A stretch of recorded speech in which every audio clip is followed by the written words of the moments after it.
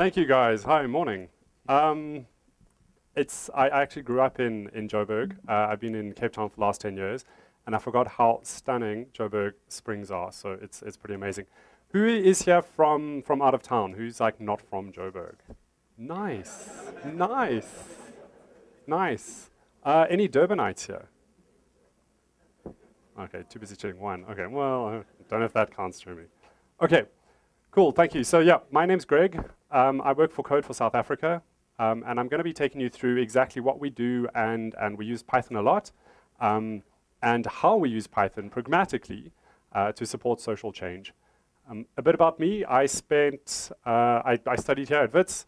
I then went overseas, did a master's overseas, came back, I worked for Amazon down in Cape Town for 6 years, and then I went from building big distributed systems to building really, really small systems that run on one machine, and I like to think of it going from big data to really small data. And it's been a really interesting development and sort of evolution, so I'm really excited to talk to you about what we do and what it means and how we do it. Can everyone hear me okay? Okay, cool. I will try to talk slowly. Like most geeks, I talk really quickly. Okay. So that's where we work. That is, those are our offices. We work under a bridge in Claremont in Cape Town. It's called CodeBridge. It's a civic hack lab. It's got free Wi-Fi. You can buy desk time by the hour or by the month. So you can drop by and hack with us. We actually have bubble wrap on the windows to keep it warm in winter. It gives us a certain edge, right? So not everyone in Cape Town works on the mountain or under the mountain. We're under the bridge. So Code for South Africa, we're, as I said, a non-profit, and we use technology and data to promote informed decision-making in the support of social change. Okay, what the heck does that mean? Here's an example. So this is a tool we built called Living Wage.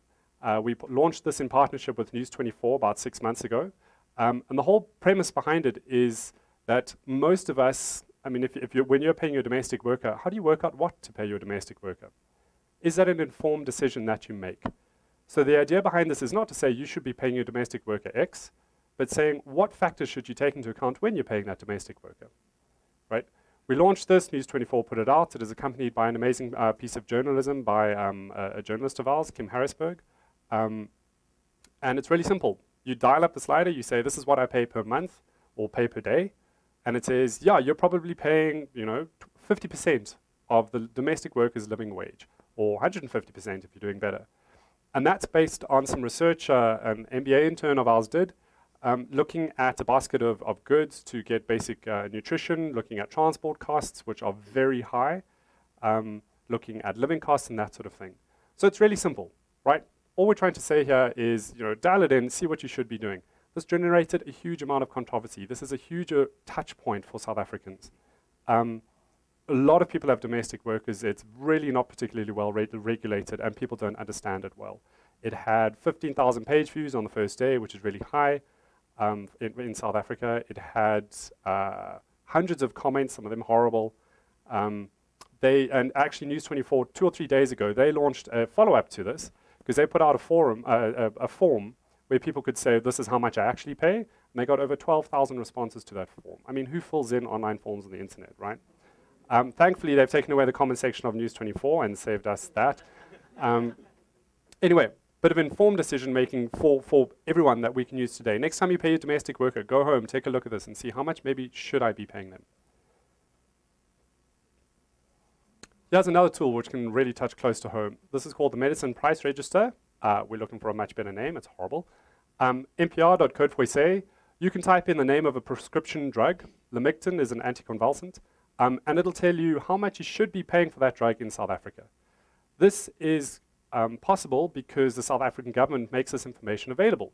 It's in a rather hard to understand spreadsheet, so we pull it out of that spreadsheet, pop it onto a web-based tool. This is Python in the back end. And you can see how much should you be paying because prices are regulated in South Africa. You can also find generics, which is really useful. So if you're being prescribed a particularly expensive medicine, my dog was prescribed eye drops a few days ago, and they didn't have the cheaper version, so we paid twice what we would have paid for the generic, and I found that out by looking here. And that's a human eye drop solution. This is really interesting in terms of in informed decision-making. We thought the general public would be really interested in this. And a while ago, I broke this site by mistake, and we got an email from a doctor saying, where is it? I use it every day because he prescribes medicines to people in poor areas, and he wants to make sure he's prescribing affordable medicines.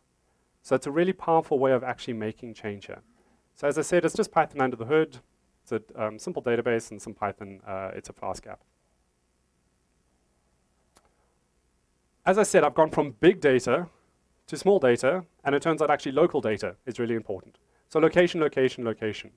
If you can make information local to people, it really impacts them heavily, and it's actually really meaningful for them, and they can take action with that. So if you can tell people something about where they live, their neighborhood, their neighbors, themselves, where their children go to school, what hospitals they should be going to or could go to, they can take action on that far more effectively than if you're talking at a very national level. So we had crime statistics released recently. At a national level, that's interesting from policymakers' standpoint. From a personal level, we want to know what the crimes are like in our neighborhoods so that we can choose where to buy our houses. That's very powerful. So in that spirit, we have a tool called WaziMap, wazimap.co.za, from the Zulu word ulwazi for knowledge. And the goal behind this is to help people understand South Africa through the eyes of data. Primarily here through the eyes of the census, the 2011 census. It's still pertinent information, it's still useful. So this is the ward in which we're sitting about there. And this is the ward that we occupy. So we've got this information the whole way from a national level down to provincial, municipality, the whole way down to ward level. And it's got some really great info here. If I could scroll, if this wasn't crappy PowerPoint. It's mobile friendly, you can take a look at it right now, please do. We can see what languages people speak here. How do they vote? What's their income like? What's the general age? What's the general gender balance? There's some places in South Africa, particularly the mines, which are heavily skewed towards men. Educational background. How many children are going to school when they should be going to school? How many child-headed households are there? There's a whole bunch of really interesting information which you can make really local. I use this when I go on a road trip. I'm like, okay, tell me a bit about this place that I'm going to now, and you can get some really great stats about it. And you can make some informed decisions about what you're going to do there, and if you want to move to a place or something. We know that nonprofits are using this to help their target audiences. Political parties use this to work out canvassing, and we're starting to push this as an educational tool for teaching statistics and maths and geography in high schools. There's a lot of interest around that. In terms of Python, this is a Django app. Under the hood, this is built on a tool called Census Reporter, used very similarly in the States, so they did a whole lot of awesome work. So it's Django. We have another service which is free to use, which gives us the boundaries for these things. So you can go to the service if you want to do any sort of interactive stuff like this on a web page. You want to play around with some crime data, anything where you need to draw a boundary around a municipality, or you want to say, show me all the wards in this municipality, show me all the municipalities in this province. We've got a free API. It's a REST API. It's run off of Django. That'll let you do that really easily. You can also grab a lot of this data if you want to play with it yourself.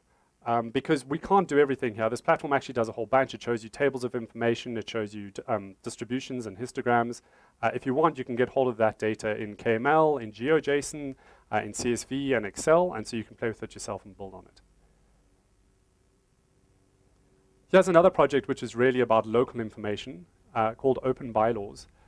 Who here owns 4 or more dogs at home? Anyone? If you own 4 or more dogs, in this particular case in Johannesburg, you actually have to buy a license. You have to register them. If you have under 4, you're fine. If you own 4 or more cats, same thing. Turns out bylaws are far more interesting to people day to day than national legislation. They impact how many pets you can own. They impact how loud you can be at a party. They impact how the city can claim tariffs back from you if you haven't paid them, when they can evict you. It impacts or tells you what you can do in a park, whether you can go and randomly plant stuff in a park. You can. The park, that whatever you plant actually then becomes the property of the city. So this information is really useful, and it can really impact businesses and individuals. So the project, or the idea here is that we're making this stuff far more accessible than it currently is. Municipalities are meant to put this online. They either do so in poor formats. It can be literally a scan. It's a PDF with an image in it, and that image is a scanned copy of what it looked like when it was published in the Gazette. right? So that's searchable. So what we do is we do the hard work. We've built a Python-based platform behind this called Indigo, which the African Legal Information Institute is using to consolidate the national legislation, and we're using it for local legislation. And it just makes this information readable, accessible, shareable. It's well formatted. You can search for it. You can download it in PDF again if you really want. Again, just another way of taking information that's out there, doesn't need to be sort of really hard to find information, and making it accessible to people to help them make informed decisions.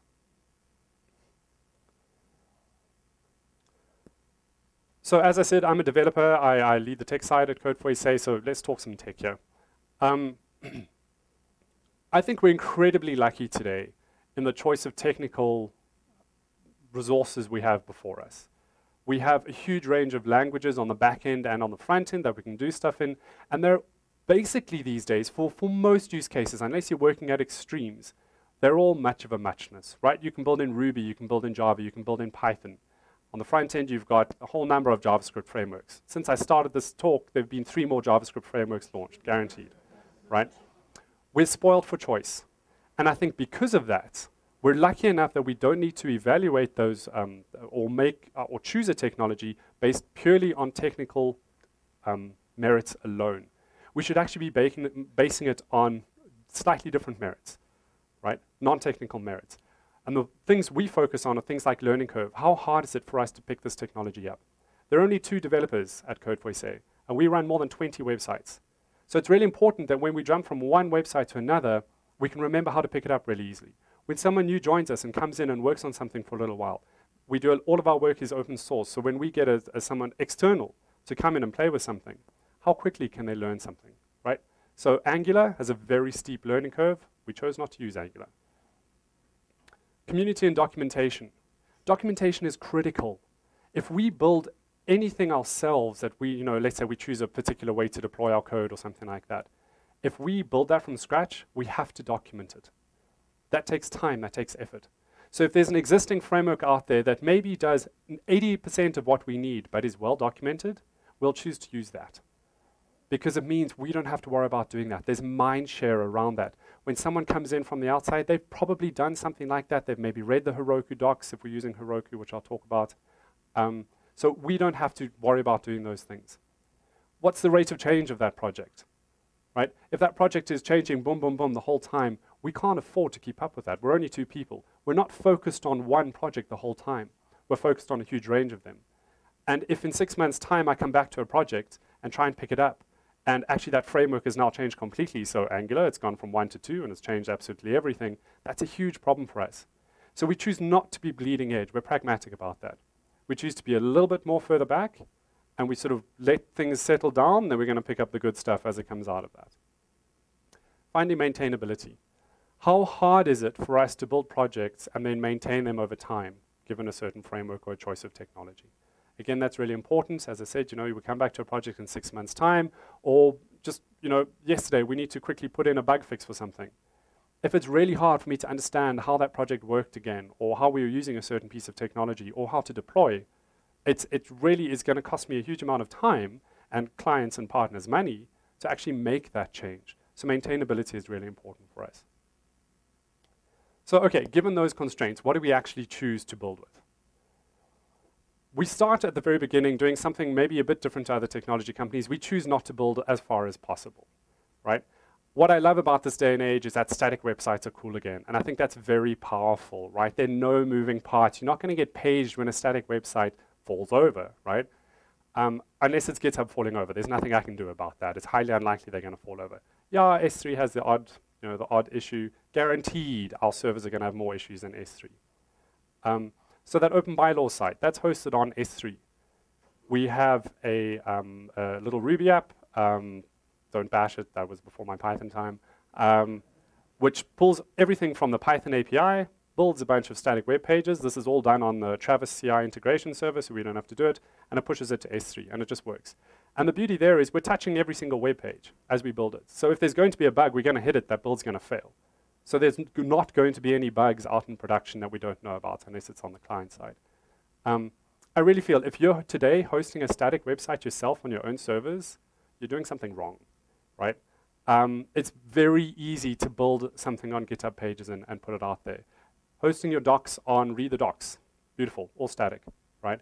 This is a very powerful way of doing things. It's very simple, and it means we don't have to build anything. We don't, and on top of that, GitHub pages is very well documented. We don't have to document how we use GitHub pages, right? There's all this documentation around GitHub pages, which is great.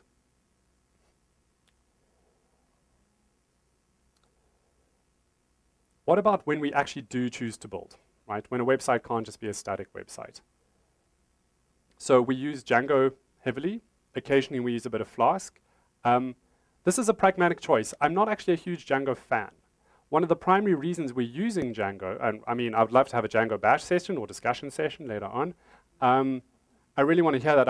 I honestly feel it's doing web development like 10 years ago, and a lot of other frameworks are doing it better. And I really think Django has a huge opportunity to improve the state of web development for Python. But anyway, I won't get into that. But the reason that we chose Django is because of all the things I listed before. There's a very large community around it. It's well documented. There are a lot of plugins available for it. There's a lot of that great stuff going on. Personally, I find Flask much simpler to work with. There's not a bigger community around it. A lot of people don't know Flask when they come in, so it's harder to pick up. So we choose Django. Very pragmatic choice there. Our websites aren't particularly large, right? So a lot of the time they'll run on a Heroku instance. We used to use Heroku for these things until Heroku changed their pricing plan, and basically you couldn't run things for free in a particularly effective way anymore. But actually, that wasn't a huge problem. Because we were using Heroku, Heroku is a very sort of, they're quite opinionated in how they've decided to do dependencies and that sort of thing, and configuration through environment variables. And that's well documented, right? People know it, people understand it, it's very easy for people to work with it. And Docker has a little plugin called Doku, which basically mimics Heroku on Docker.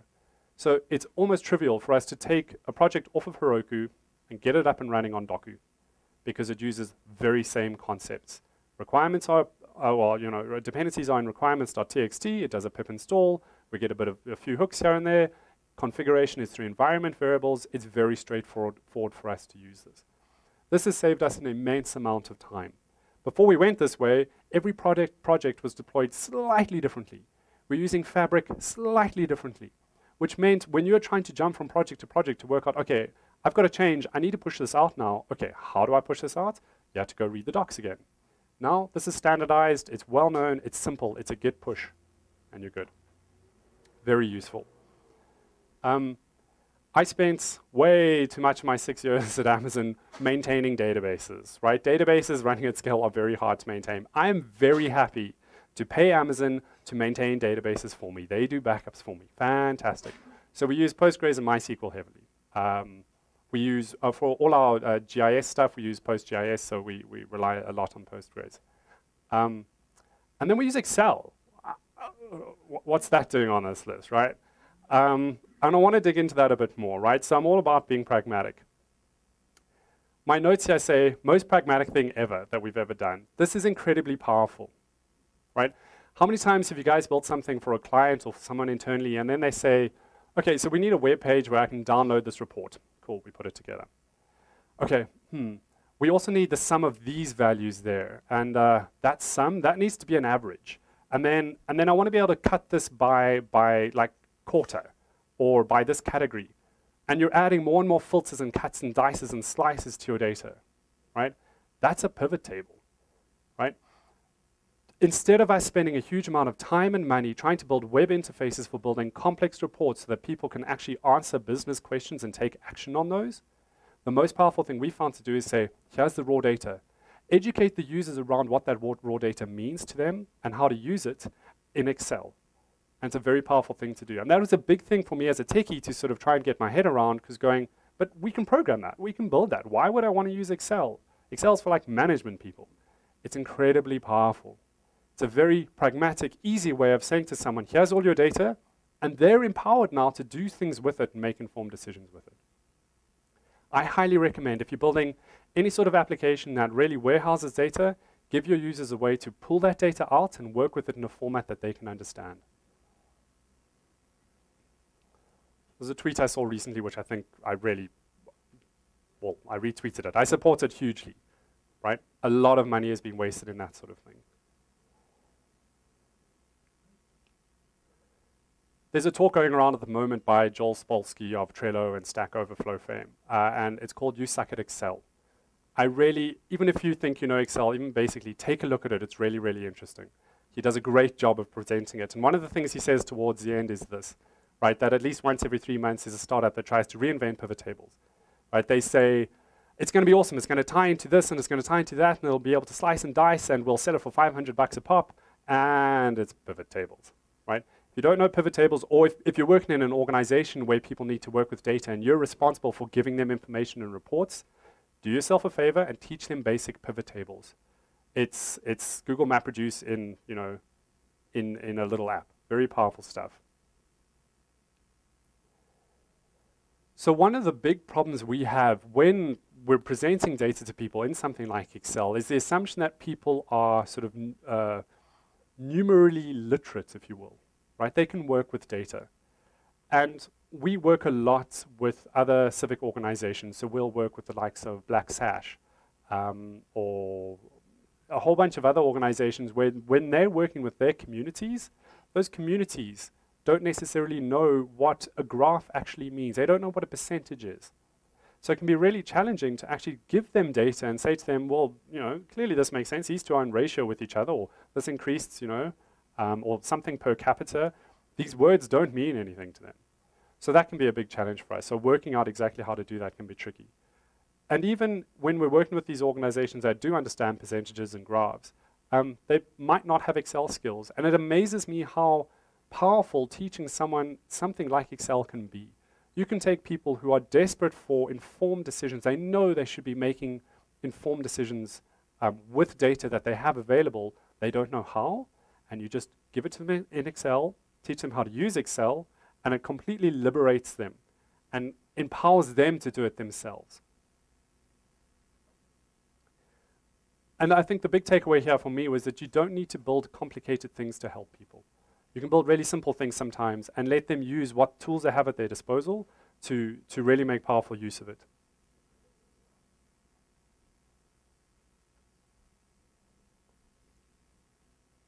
Okay, so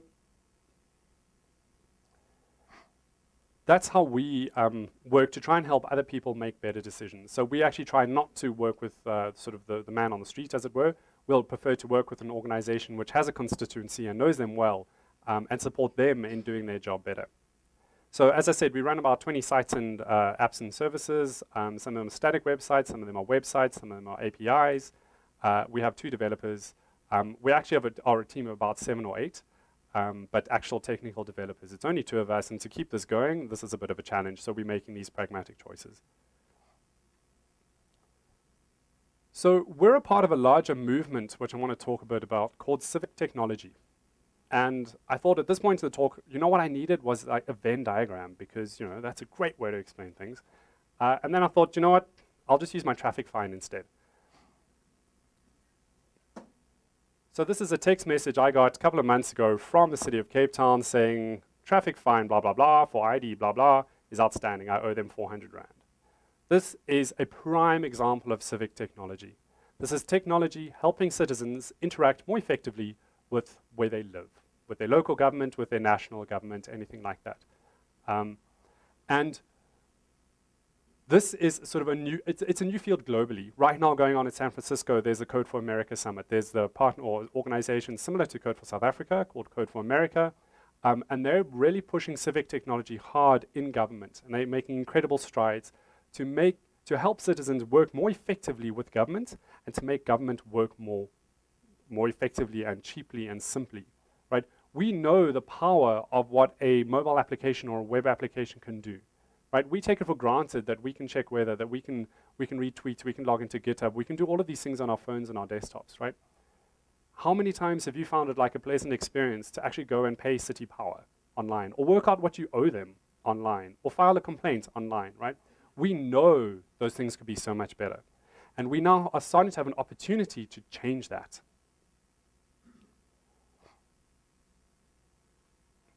So this is the gov.uk website, okay? They really led this change. It's incredible.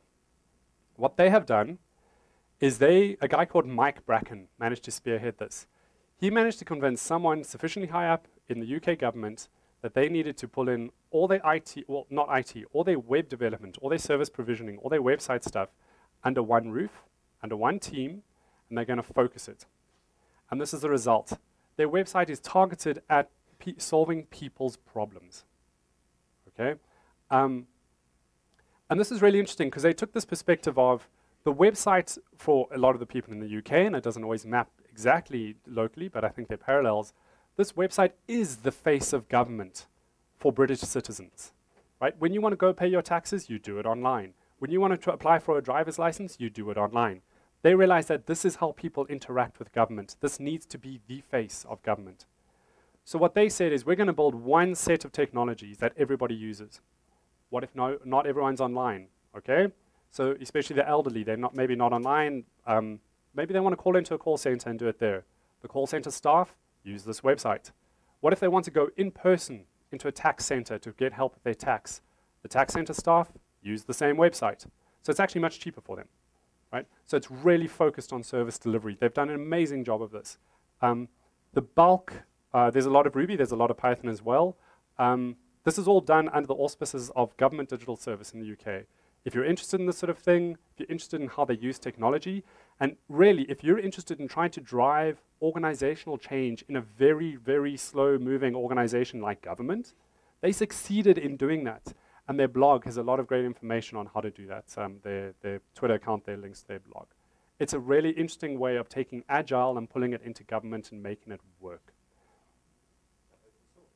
Yep, a lot of their stuff is open source. Really, I mean, what they've done is mind-blowing.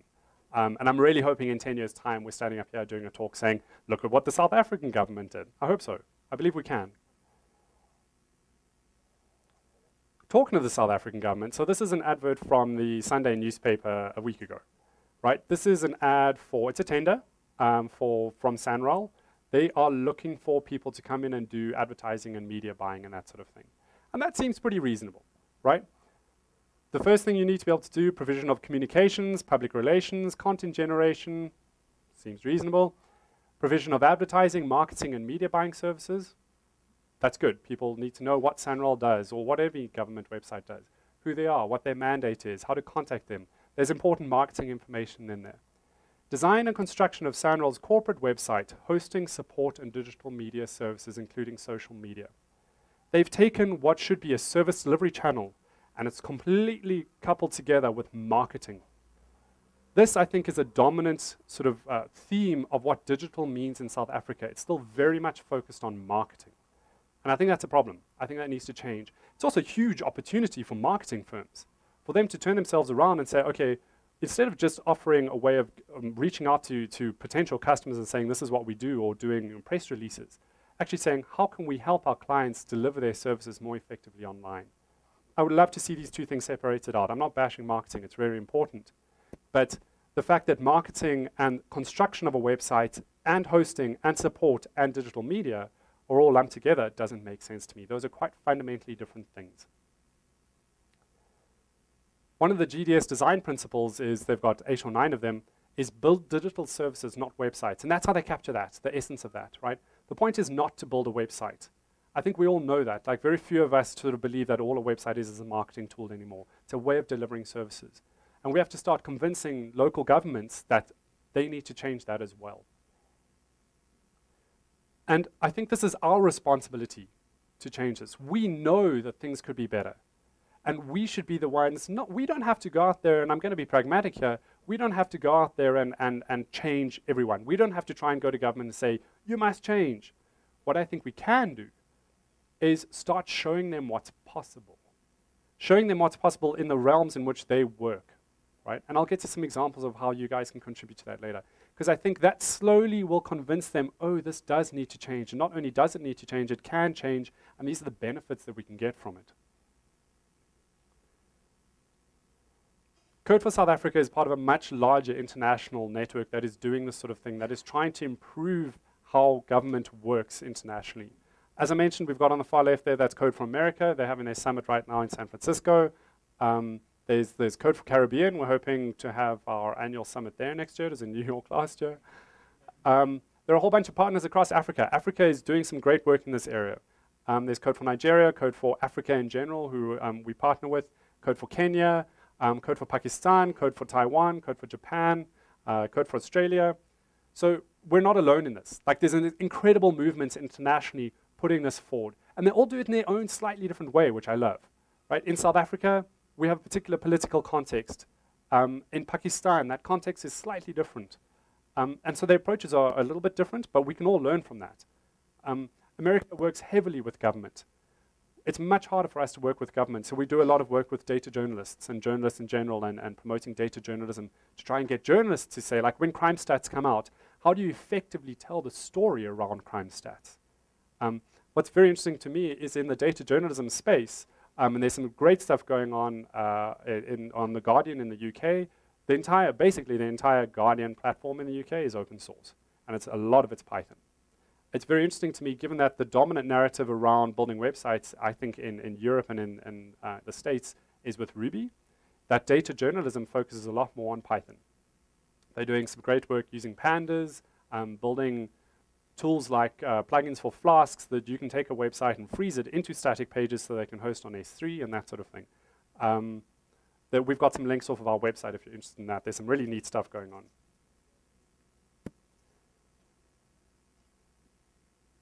So we work at the intersection of, there's open data, there's sort of civic technology, there's open government, or Gov 2.0 as Tim O'Reilly used to call it. And this is really just getting going, and it's a very exciting time to sort of be involved in this intersection. So there are a whole bunch of things that factor in here. I'm not an open source zealot. I think open source is important, but I also understand that, when your secret source is locked up in your source code, you need to protect that. You need to make money out of that. That's cool. But I do think there's an enormous opportunity here for open source and service providers and technology providers and government to come together and actually build something better. There's economic opportunities here. There are a bunch of startups in the States which are focusing on this area of helping government be more effective. So how can you get involved? You can play with your city's data.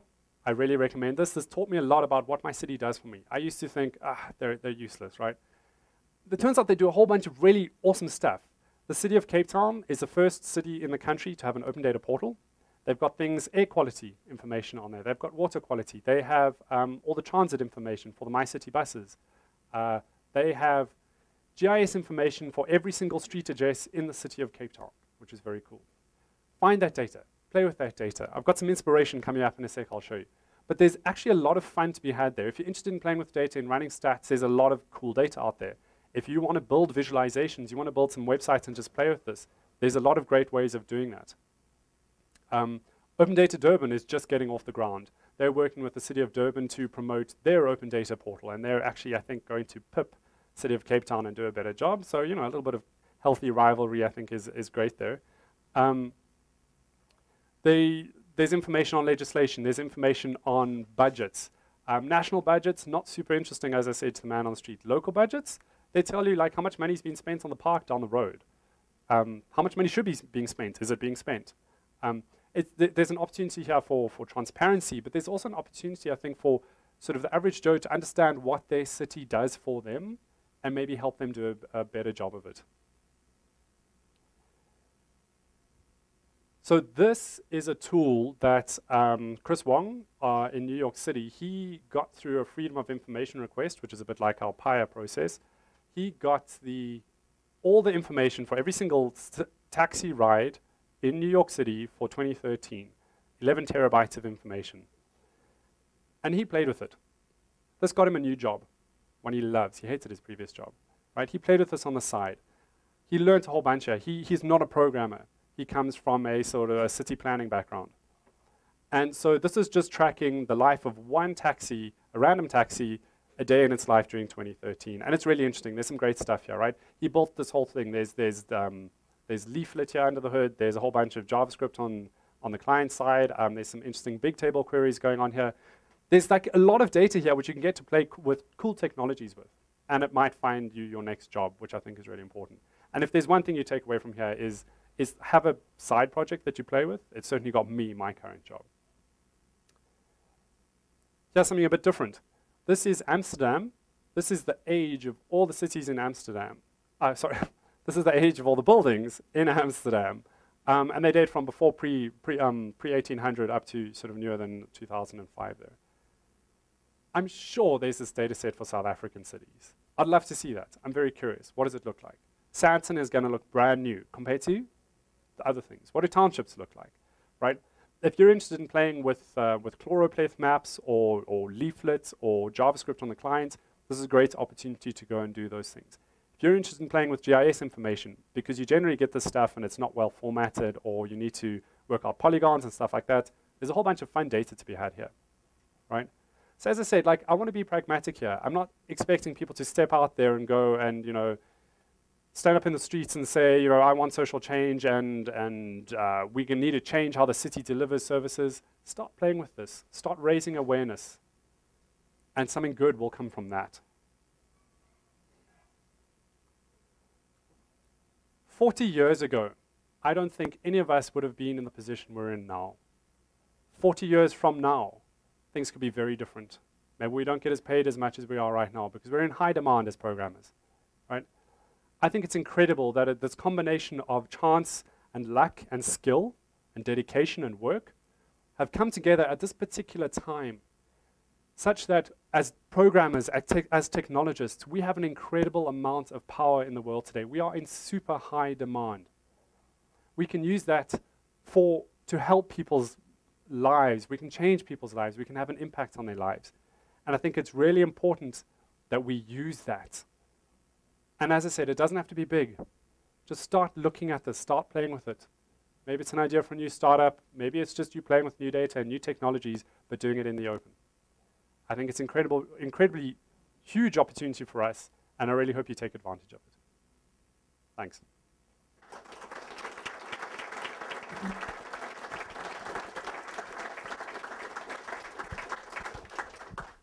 Okay, are there any questions for Greg?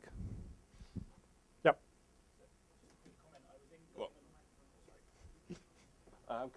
Can I have somebody, a volunteer, to pass the mic around?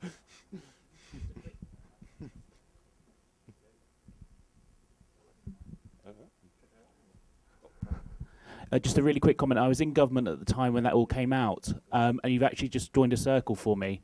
It was sold as a cost-saving exercise. So I worked in the nuclear industry, and we managed a load of domains, and we had to get rid of them because we were told government was going to cut right down on them and hand them over, and we were never told the good side of it. So it's really interesting that it was actually sold as a giant cost-saving exercise. So from a government point of view, if that's how you have to do it, and it was obviously 2007, 2008 when it all happened. So. Yep. Maybe that was the catalyst that was needed, right? That Mike Bracken could go in there and he could say, actually, we're going to save a huge amount of cost. And they have. And they actually do some great stuff. This is Gov UK. They publish the cost saving associated with each of their services. So essentially, they've worked out the cost per transaction of you applying for a British visa. If you're applying for a British visa, you're using this new technology. And they can say, this is the cost saving that this transaction, that this new technology has given us for this particular service. They're really open with their analytics. So Government Digital Services in the UK they kicked this off, and in the last year, there's been a similar launch in the US Digital Services, and they're trying to do the same thing. And that really came out of the whole Obamacare sort of catastrophe when they launched that website. Good.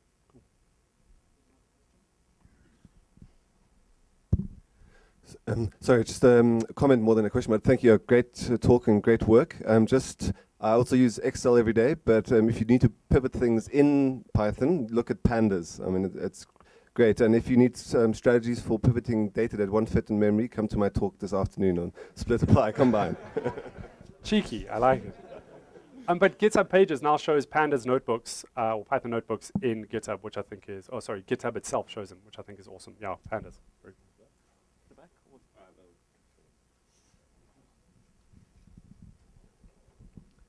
Your web applications have a lot of data, and the data changes daily or weekly or so. How do you guys make sure all your websites stay up to date? And is it all automated, or a lot of humans involved? I would love to say it's automated. There are a lot of humans involved. Things like medicine prices, those are updated every quarter or so. So we pull down that, we've got some scripts to go through it and update that manually. The legislation stuff, that we have to capture manually because there's a bit of a process there. We've built tooling to make it really easy. And actually, if you're interested in legislation, please come and chat. We're looking for partners to help build the bylaws that we have across the country, like Durban and Complete Joburg, certain stuff. We don't have a huge amount of automation around updating our data sets right now. We need to get better at that. So say like the census information for WASIMAP. That is currently fairly manual. There are actually the JavaScript libraries for tying into that data and pulling it out of the data set, which I'd love to try and automate. So it's open source. If you want to help, that would be awesome. Hi. Hi. Thank you for such great positive work. I just wanted to find out, how do you guys fund the operations? You mean like to make money? Oh, fund our operations. That's a good question. So I came from 6 years in corporate, and then I went into the nonprofit world, and I was like, how does this work? So the way we're funded, we have a 50-50 model. We are funded through some core funding from a mid-year network, which helps us cover core costs and core salaries. The other 50% of that is essentially through the work we do. So a lot of the time, a partner will come to us, and they'll say, like African Lead, they're doing the legislation, and they've got a grant to implement something. And they'll come to us with the grant, and we'll help them implement. And we really try hard to make that money go as far as possible, because often these grants are small. It'll be 40,000 US dollars or something, which is really quite small for building a large software platform. It could be 5,000 US dollars for some of the stuff we do. 50,000 Rand is nothing. So yeah, we mix those two models, and the core funding helps us do stuff which we feel needs to be done, but you can't fund in a for-profit way. So I just want to say, a lot of people think non-profit means like we're free. We're not free. It's expensive to build technology. We need to, people need to go home and put food on their plates and that sort of thing. What we do, though, is we bend over backwards to use that money as efficiently and effectively as possible. And any profit we make, we obviously put back into their business. Non-profit simply means there's no shareholders, there are no shares, there's no profit is not our motive.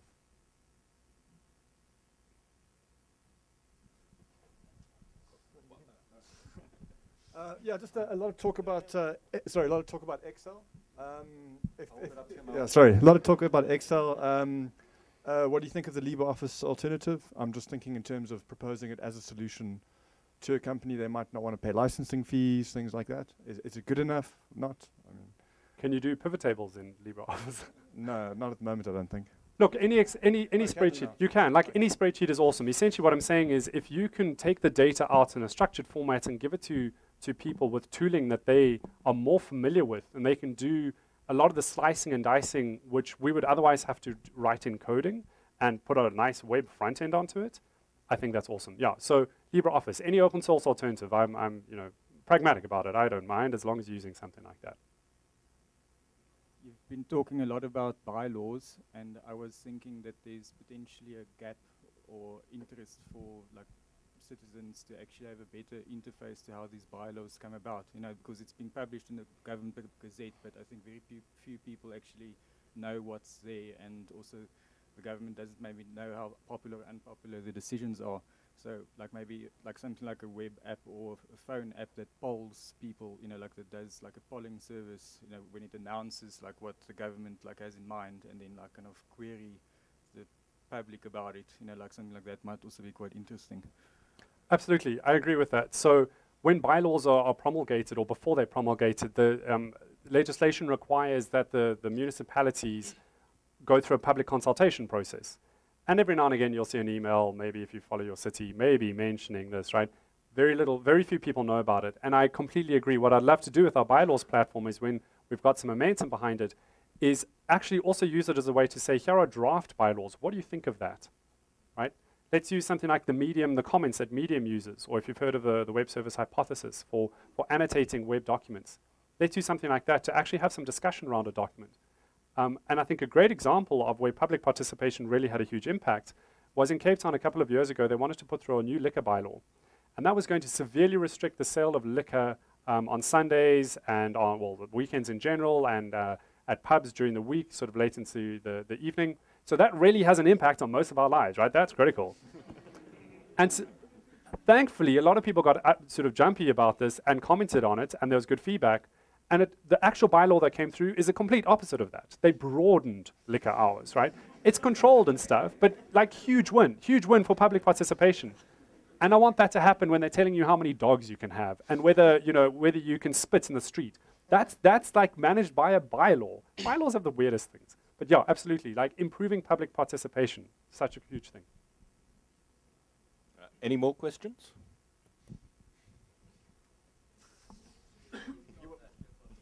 Do you work with Adrian Frith with some of the map stuff? Adrian came and did a talk with us actually 6-7 months ago. Yeah, so we chat to him a lot.